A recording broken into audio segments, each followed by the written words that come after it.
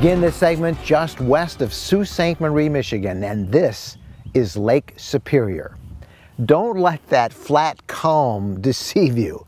Superior is the biggest, the deepest, the coldest, and the wildest of all the Great Lakes. But those who live here say it is also the most beautiful of them all. The lake is truly immense, so big that it has more water than all 4 of the other Great Lakes combined. You'd need, in fact, 2 more Lake Eries to equal the water in Superior. At the Point Iroquois Lighthouse near the Michigan UP town of Bay Mills, Ronnie Gilmore, who everybody calls Gilly, jokes about life on the Superior coast. You know, in the Upper Peninsula of Michigan, we have 2 seasons. One is shoveling, the other one's swatting. So up here, we have 8 months of winter and 4 months of bad sledding. Further west and then south for a dozen miles past the town of Paradise is Tequamanon Falls, the largest waterfall east of the Mississippi.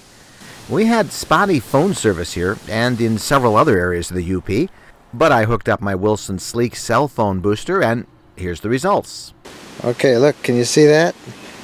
0 bars, no service, nothing. Turn it on. We had no service before, and let's see what we got now. Look at that. In the rack, it has 3 bars. In Munising is the Pictured Rocks National Lakeshore, a 42-mile stretch of sandstone cliffs carved out by the mighty waves of the Big Lake. The best way to see it's on a boat, like this one, operated by the Pictured Rocks Cruise Line. These cliffs are up to 200 feet above lake level.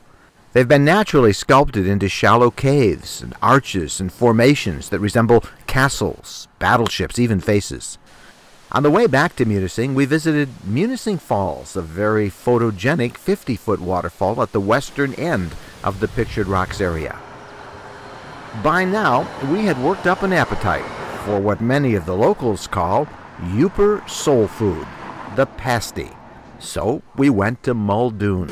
People drive from all over the country all over the world to get the pasties. It's pretty unique to this area, and a lot of people have never tried them before, so they come here and have their pasties. So here is the pasty. Now, the locals will tell you, you don't put anything on it. No gravy, no ketchup. That's what people down below the bridge do. But look inside this thing. Can you see this? Look at that. And the smell is awesome. So this is the beef pasty. And it's a meal all in itself. Munising may be surrounded by wilderness, but it's a very connected town. Tom Delasky IV runs a number of very high-tech companies right on the main highway of Munising. His IT clients include hotels all over the world, but he chooses to live on the Superior Shore because of the beauty and the opportunity it gives him to do photography and video. Like me, he flies a personal drone, and when I stopped by to visit, he and his team dropped everything for a chance for us to go outside and fly. I wish I had more time. Yeah. There's a lifetime you could spend up here filming. I had to pick up this 5S Verizon LTE here. I lived in Manhattan for a year last year. It's no different. We've got the same access, the same technology. It's becoming a commodity. It's an expectation. I've got 100 meg internet service at my office. I've got 50 meg at my house. Superior's call had us moving west, following Highway 28, past spectacular coastlines, gorgeous sunsets,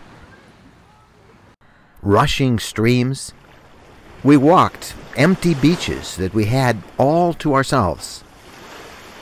We moved past the harbor town of Marquette. Up the Keweenaw Peninsula is Copper Harbor, the northernmost part of Michigan, where the Superior Shore is rugged and rough and stunningly beautiful. And then there's the far western end of the UP and the 60,000-acre Porcupine Mountains, one of the few remaining large wilderness tracts in the Midwest, with towering virgin timber, secluded lakes, and miles of wild rivers and streams. And it's in the Porcupine Mountains, overlooking Lake of the Clouds, that we end this segment. Now, the Porkies actually extend about 25 miles to the west and southwest, right along the Superior Shore, almost to the border with Wisconsin. And it's there that we'll begin our next report, following Superior around Wisconsin and on up the north shore of Minnesota. On the road for Verizon and Pure Michigan, I'm Mike Wendland. Thanks for watching.